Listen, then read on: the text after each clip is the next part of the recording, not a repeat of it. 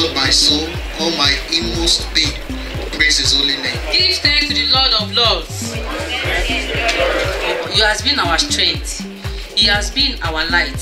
He has been our power.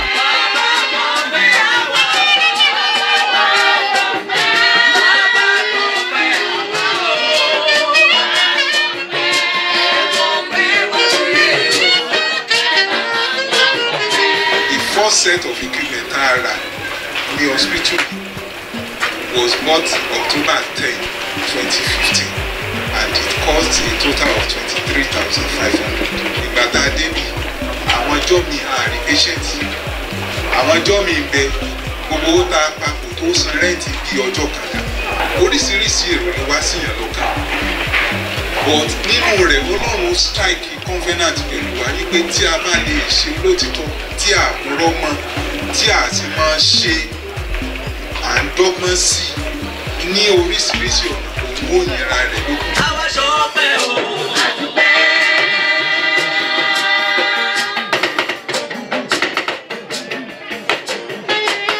Àwa ṣọpẹ́ o, àdúpẹ́. Àánú Ọlọ́run tó sí wa, àdúpẹ́. Àjọ̀dún ọdún ìṣojú wa, àdúpẹ́ àtọ̀fẹ́ dà o. Wọ́n fẹ́ láti rin ìrìn àjò tí ó yẹ kí wọ́n ó rìn fún ìtura àwọn tó wà láyìíká wọn.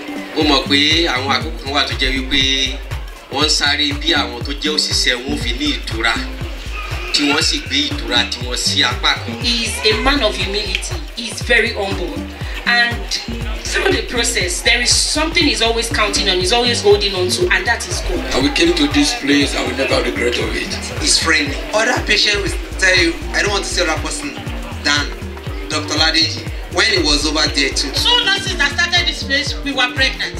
His wife also was pregnant. We were all bending to wash. He was cleaning, we were washing. You can't work in this place and be lazy, because the owner of this place is not lazy. I began to tell them one day that I remember one fateful day. It was in this room we had a patient that was just pooing everywhere. I was pregnant that period. I could not forget. He might not remember. Dr. Oladeji himself, in the day I was pregnant, he doesn't want you to get closer to the defecation the man was just making that day. He was packing the poo by himself. I was trying to take it from him. Oga Ajo one night, Eda just shaking me. He was like, no, Kishama worry, so saying. Till that diarrhea stopped that day, he was there. So we are talking of a leader that is humble. I'm glad to introduce Dr. Oladeji. Mi Ọlọ́run sọ pé káwọn gbọ́ mi ẹ̀ jáde báyìí. Ọmọ tí táìmì ò tí pè. Mo ní ká ní pé next náà nìyẹn ẹ gbé jáde. Pé mi ṣe wò pé mi ò lówó kankan for now because start plan fún mi. Wọ́n sáré káwọn wọlé pògbó rárá. To the glory of God, wọ́n gbọ́ mi ẹ̀ jáde. Ìyàwó wọn in fact alẹ́ ọjọ́ yẹn wọ́n ní tó máa ṣẹlẹ̀ pé a máa incubate ọmọ yẹn. But àwọn ò tí ì ní incubator bí báyìí. But gbówó yẹn náà làwọn dẹ̀ máa gbé ọmọ yẹn lọ lórí ọjọ́ yẹn. In fact ìyàwó doctor wọn try lọ́jọ́ yẹn. Òru yẹn náà àti last woman tó give testimony sí àjọṣe gbé ọmọ yẹn ni àdègbè lọ sí gbówó.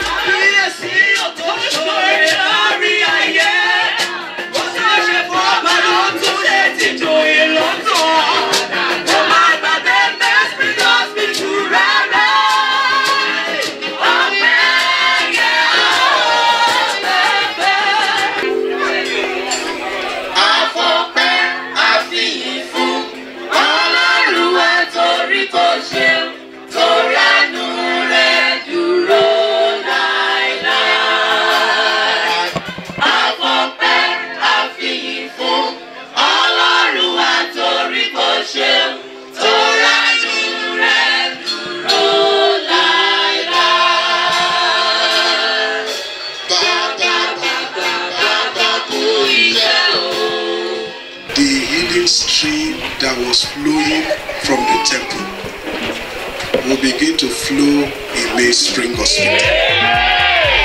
Whatever doctor has seen as a miracle in his medical career, the type of miracles you have never experienced and encountered, They are starting from today. There's an inscription outside Mainspring Hospital. As people cite it, they will receive healing.